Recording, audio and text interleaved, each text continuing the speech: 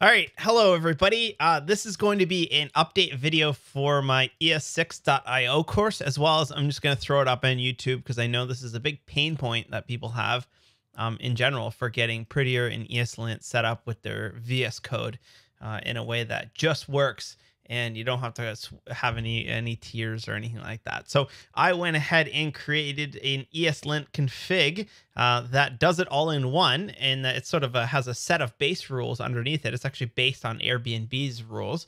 And then you can configure it out from there if you do or don't like any of the settings. So let's jump into it. For this one, I want to do it absolutely from scratch. So there's no files or anything you need to get this up and running. So I just have an empty directory right here. And the first thing we need to do is just type npm init. And I just like to use -y. And then what that will do is it will just scaffold out a package.json. I'm going to open that up in my editor here. Next, let's just make a, code.js. Then we need a .eslint.rc file that's going to hold all of our settings. Then we'll go into our code.js and let's write some code that will be fixed and formatted. So let's write a function called say hi, and maybe put a space there, and then don't put a space here. And inside of here, let's say var age equals 10, no space there. We'll say const. Maybe here we'll take in a name, put 2 spaces there. This is hopefully driving you crazy. Here we'll say const age is equal to 12. What other kinds of terrible things can we do here? Let's do an array var things is equal to square bracket. Cool. Let's use double quotes here and put some spaces there. All right, I think that's about good. So we have done a couple things here. First, we've written some formatting errors here where it's not bad JavaScript, but it's formatted not to my liking. Second, we have this variable here. Maybe we'll change that to a let. It doesn't get used, so that's an issue. It's never reassigned, so why is it a let and not a const? So these are just things that are possible issues that will come up. Now, what I like to use is I like to use ESLint, and ESLint is going to give me errors about the quality of my code, things that could potentially cause bugs down the road. And then Prettier, what it's going to do is Prettier just cares about the actual formatting of the code. Things like these spaces shouldn't be here, or this should be a const, and why is there a whole bunch of space right here? And why are you using double quotes and single quotes being mixed? Things like that, right? So Prettier is going to fix all of the two. Now, setting up these tools isn't the easiest thing on earth, and setting up 2 separate tools for every single project that you have can also be a little bit of a pain. So I'm here to show you this ESLint config that I've created where it's an ESLint config, but it also has a plugin called Prettier, which means that it's going to fix both the issues that are formatting as well as do all of the regular ESLint stuff that we know and love. So how do we get it up and running? I'm going to show you how to get it up and running for each of your projects. So I've got the docs right here. I'm going to open up my terminal. Clear that out. So again, we've got our code.js, we have our package.json, and we've got our .eslint. That's a hidden file. That's why it's not showing up there. There's some flag I need to pass.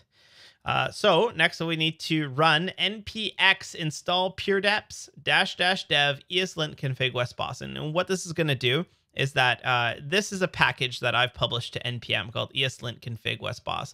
But in order for this package to work, it actually needs a couple other packages to actually work as well. And it needs ESLint. It needs the Airbnb config.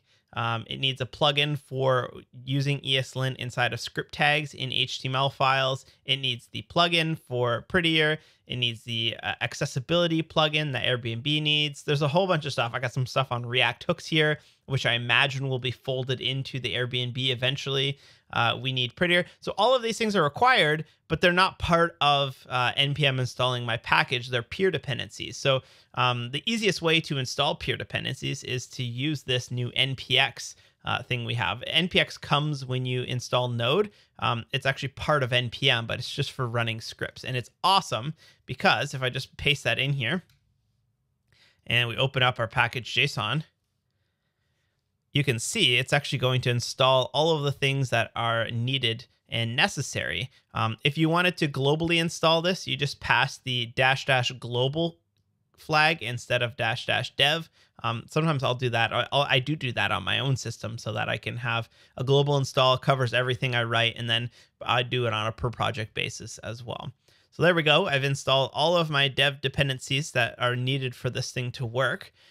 Next thing we need to do is to actually go into our ESLint RC file, open it up, set a curly bracket, and simply just say extends. That's in quotes.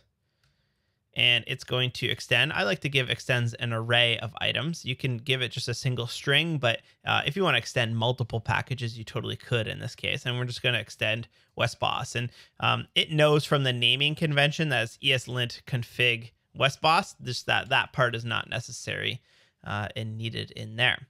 Then we'll go ahead and make some commands that run in our package.json. This step is not totally necessary if you set it up with VS Code, but I'm just going to show you how to do it anyway. So we'll go into our scripts here. I don't have a test, so I'm going to remove that one. And we're just going to call this a lint.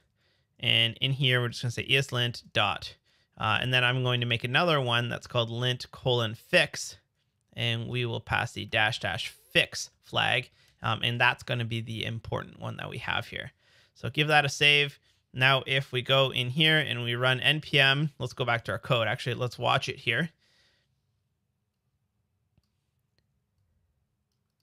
So npm run lint::fix. You see it's running off. Oh, boom. You see all of that stuff happen. What happened is that the spacing issues all fixed themselves. The fact that I use let here fixed itself. I use double quotes here. That fixed itself as well. And any other weird formatting issues that I have, especially things like indentation and all of that. That used to be such a sticking point for me. I'd always tell my students, make sure you indent your code properly and spend time on what your code looks like. All of that doesn't matter anymore because Prettier will just automatically format it for you. So that's good. And then you can also see there are some ESLint errors. These are things that are not fixable because it's just the way that you've written your code, but it is warning us that I said, like, say hi, you made this function here, but you never defined it. And that's the no unused vars property. Same with the warning here. Name is never used. You get the point, right? These are all of the issues that we're getting here. No shadow. So I'm making a variable here called age, which also has a variable up here called age. So if some of these issues are, you think, I would like to turn those off. All you need to do is to go into your ESLint RC. You pop a rules on here. And then you simply just give it the name of the rule that you'd like to turn off. And you can look these up on ESLint's website to see what they mean and their meaning behind it. But if you want to turn it off, you set it to 0 and give it a save. And now if I were to rerun that, it should complain. There we go. It complains a whole lot less because I've turned it off. I can turn it to 1, and it's simply just going to turn them into warnings. And I can turn it into 2, which is simply going to turn them into actual errors. So that's how you can override it. If you're curious what all of the rules are, you can go to my ESLint in here. You can take a look at, like I've turned off the no debugger, no alert, no await in loop. So these are things that Airbnb, because I'm extending Airbnb, they've set forth, and that I disagree, or it's just not the way that I code. So I've turned them off myself. Or in this case, no unused variables. I said that is a warning one, but if the variable name is response or next or starts with error, then ignore that, because that's often, I use those in Express all the time. And even if I'm not using them, I might use them in the future. I like to just have them in the function signature there. So that's all of the settings that I have inside of there. The last thing that you probably want to take a look at is how do you get it up and running with the VS Code. So I have the instructions in the README in here as well. So first thing you need to do is install the ESLint package. So it's called ESLint. It's the most popular one with 18 million installs. You probably won't miss it. So go ahead and install that. And then if you, this is where it gets a little bit weird, but these are the settings that you need to have in order to get it to work, because by default, VS Code tries to beautify your code for you. And we don't necessarily want to use the built-in beautifier in VS Code. We want to use this new ESLint and Prettier. So you want to go to your settings. And click on the curly bracket here. These are all your settings here, and you can use a GUI for them, but settings are way easier if you simply just click on the curly bracket, and that opens your settings.json. And you just want to set these here. So editor format on save is set to true. So every single time that you save your file, it's going to try to format it for you. And then what we're going to do is we're going to turn it off for JavaScript. Why? Because the next one is that we're actually not using the built-in VS Code formatting. We're going to be using the ESLint autofix on save. And that's part of the ESLint plugin. Finally, you do not, if you have the Prettier plugin installed, I personally don't, but some people have the Prettier plugin installed. And if you do have it, because we're not using Prettier directly, we're using Prettier through my ESLint package, you need to go ahead and disable it for JS. And you don't just remove it entirely, because a lot of people use Prettier for things like CSS and HTML, and there's even like a PHP plugin coming out for Prettier. So simply just disable it for JavaScript, because we are running that through ESLint. Once that's up and running, you should be able to just go in here and start writing some bad code again. And then every single time that you save it, it will just automatically format it, and it should pick up based on the settings that are in your ESLint settings that we have here. So hopefully that helps you out. I know a lot of people have a lot of trouble getting ESLint and Prettier up and running. So that's why I've just bundled it up into this nice little extends here. If you do or don't like any of the settings, just remember that you can overwrite any of the settings that you have here. Lots of documentation. So hopefully you enjoyed that. Let me know what you think, and I'll see you later.